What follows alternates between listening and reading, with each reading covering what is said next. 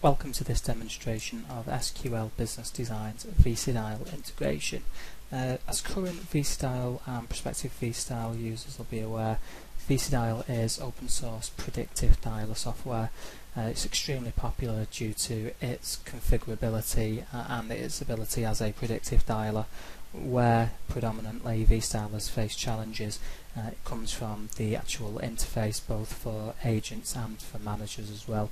Particularly from an agent perspective, the user interface doesn't lend itself to user friendliness. Also, being able to run complex data capture, bespoke data capture and conditional data capture can be a real challenge. SQL Business Design has built a custom plugin, so this can plug into your existing Vicidial solution, or if you're looking for a new predictive dialer solution, we can actually build from scratch. When we do plug this in with a little bit of configuration from our end, it actually then inherits all of your campaign settings that you've already built, so there's no need for you to reconfigure your dialer with this solution. What we're going to look at in today's demonstration is the agent interface. Same as the web access that Vicidial offers, this is cloud-based access, so as long as you've got an internet connection you can access the solution. The screen that we're looking at the moment gives multi-level user permissions. All of our dialers can be integrated with a CRM and workflow, so when agents log in you may not want them to have access to that. Certainly you wouldn't want them to have access to certain reports, so as you log in it just makes sure that the right person has the right permissions within the system. For purposes today we're going to log in as a user. So as I log in now, I can see here that I've logged in as Phil Little user. This is my user ID, my user level. We can select the username and campaign very shortly, but I've got a grayed out section here which prevents me from being able to access the configuration area of the dialer and also to manage reports. If I had CRM bolted on, I'd be able to manage customers from this section here as well. So what we're going to do today is we're going to log in as an agent, and we're going to show you how the interface varies from the traditional Vicidial interface, and also show you some of the additional functionalities as well. So I'm using a soft phone, so as I click to log in, it's going to ask me would I like to log in. I'm going to say yes, and it says when I click OK it's going to prompt a connection to the dialer, so I'm going to get that initial call. So I'm going to say OK, and I've got the dialer ringing me there. That call I've just answered. As we click to make available, I'm going to get a status to say that I've been paused. When I run that status again, it's going to show me that I've been made available. So as I log in now, it's showing I've got a pause status, but if I was to go and check my status again, I'm actually ready and available for calls. It's just my mobile number that's in this solution. So I'm receiving a call from the dialer now to my mobile. I'm going to answer that as we speak, and the information is straight away popped on screen to have the conversation. So I'm just going to hang up that call, and we can see that this is the actual front-facing Vicidial solution for agents. Now, all this information can be written straight back to the database as well, so all this information can be overtyped. Big section for notes here. As you can see, it's really clean and fresh. We can brand this up with your brand if we need to. We've got two tabs here. One is contact details, one is script. So if you're running multiple agent scripts based on different campaigns, we can actually have it that the scripts page pops first, and then you've got your quick name pane so that users are able to really quickly see who it is that they're speaking to. User outcome history, so if we'd actually received, if we'd actually placed calls to this record before, it'll show the actual user that placed it, the outcome and the date and time as well. So this is a new record, we haven't got that information there. A couple of sections here, so rather than having the outcomes on a separate page with Vicidial, they're just in a nice drop down menu.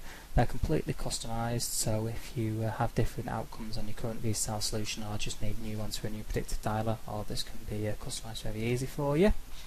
Your common phone commands are here, so you can make yourself unavailable, available, start recording, hang up, log out. We'll look at that as we go to do those things. Some great functions that we have on here. The first one from the action pane is send SMS. The reason we have the action pane is we don't want this screen to become cluttered because it detracts from the important things, so all your actions can be here.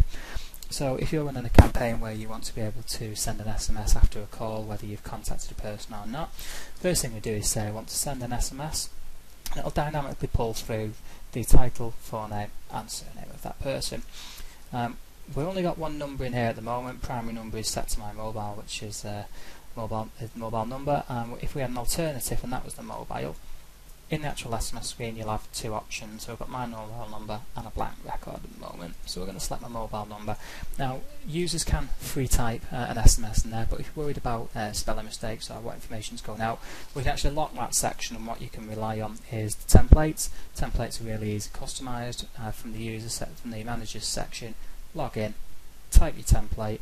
When an agent selects it, so in this case we're going to say thanks for the time, simply dynamically pulls through title, surname, so Mr. Little, thanks for your time today, any messages. That can be a call to action like get in touch with us now, anything that you need. You'll see that we've got a balance of 62 credits left, and that message length is 95 characters. As soon as I press send, it's going to tell me that SMS has been sent, and you'll see now that the balance has gone down to 61. That SMS has just arrived on my phone and has arrived from SQL, so you can have long codes if you want to. You can also have short codes on there. Short codes are no additional cost, so you can actually customise that to show your brand. It's a great way to build a bit of brand identity with your customers and give you some multi-channel communication as well. So we're just going to close that section out there. Give you an example now of disposition in the call. So let's just say in that case we weren't able to contact the customer, so we said no answer. That's basically hung up that call. I'll still be in a ready status, and all that's going to happen now is the dialer is going to ring my mobile again. As soon as I answer that call, it's then going to pop the screen. So that call's just come through on my mobile. I've answered it and pops up on screen straight away. Again, I'm just going to hang up from my mobile this time. So what I want to show you in this section is some of the complex data capture that we can actually achieve through this solution. Again, all of this can be completely customised to meet the needs of your campaign or campaigns. So here's an example, and we'll show you three. I've just been able to set an appointment date and time. So you'll see that just for the data integrity, it's always going to pull through the lead ID just so that everything can be matched up for bespoke reporting. If you want to run ad hoc SQL queries on our system, we can do that with you as well.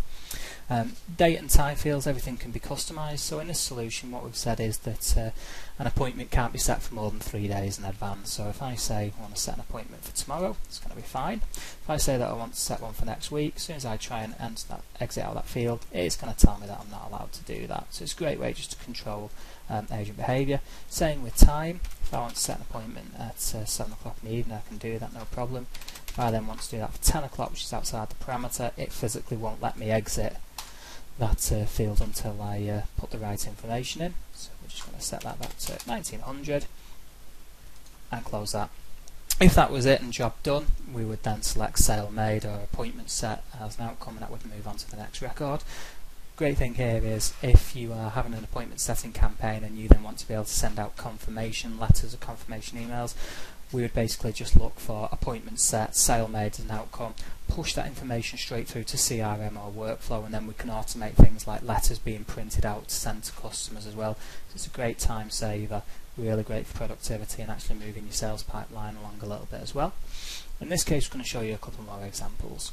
So this is basically capturing policy details. This was for a current client of ours as well. We've obviously removed all the branding.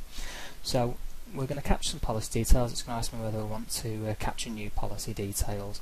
If you'd already captured some information and then the customer had to finish the call, rather than having to input all that information again, it will save what's been input there. If I was to say no to this, it will just bring up the old policy details. As this is a new record, we're going to say yes, I want to capture that, and there's the all important lead ID. Any of these fields can be customised to drop-downs of your choice. If you want them to be free text, they can do. We typically advise people to avoid free text like the plague because it's quite difficult to report on. But we're going to say, in this instance, this policy relates to Phil Little. What type of policy is it? It's a single policy. Provider's credential. Status, let's say it's going to be active. The value of it is 35,000, and the policy number, purely hypothetical of course, is this. In this case, if people have multiple values to a single question, rather than having lots and lots and lots of fields for each line of data, what we do here is we just say create next. You can see here that the lead ID still matches, and we can fill all that information in again, and you can keep going and going and going. We're just going to delete that because we don't need it. This create LOA here, so if you've got your own CRM or workflow systems that can accept APIs, we can post APIs via XML, SOAP, any VBA, anything that you need to be done. if it's a PHP packet as well, so we can have fully integrated solutions. So that's just an example there. Again, if that was job done, we'd exit out of it having captured those policy details, and we'd put an outcome in there to say policy details captured. What we're going to show you now is conditional data capture. This is something that Vicidial finds extremely difficult from the feedback we get, nigh on impossible with its current solution. So this is basically an income expenditure survey. So we're going to say yes, we want to capture a new policy detail, and we're going to be asked a series of questions. So do you rent or own your own property? So if someone wasn't really sure what that question meant, that's fairly self-explanatory. We can have little tooltips. If I click that here, it says some reasons go here, so that could be a little tooltip to the agent as to the question or why they're asking that question. So in this case, I'm just going to say I rent. Next question is here, do you currently have a mortgage? If I say no to this, nothing's going to happen. If I say yes, this has been set to capture additional information based on that yes answer. So we're going to say yes, and we're going to capture new details. I've had a new screen pop up here, and you can see here that lead IDs link as they should do, and we can have say this is a mortgage. We've left this as free text, but again you can see things like who's the provider, Chelsea, when's it due to expire, and you fill that information in again. And similar to policy details, if there's multiple mortgages, say this was a landlord, you just create next, it will link via the lead ID, and you can keep capturing information until that call's been satisfied. In this case, we're just going to end that there. When we've answered all these questions, we then just change that to a completed status, and that's so that if you need a data warehousing solution on the back of this, we're going to look for completed statuses, and that will pull that information through. As soon as that was changed to completed, if you had another series of questions, so if it wasn't financial services, it was lifestyle information, we can then pop another script to start capturing information, so we can make this very intuitive to guide the agents through the questions and answers.